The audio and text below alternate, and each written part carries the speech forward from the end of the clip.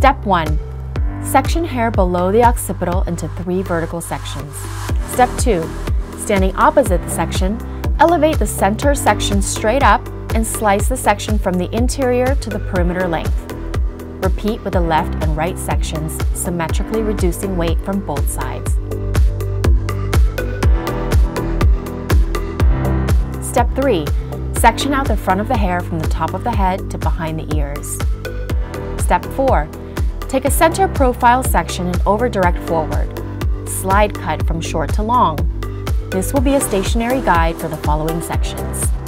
Step 5. Take pivoting sections from the center part until you reach the parietal ridge, and cut each section using your guide.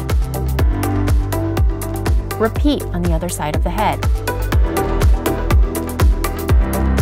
Step 6. Return to center back and take a vertical section from the top of the head to the occipital.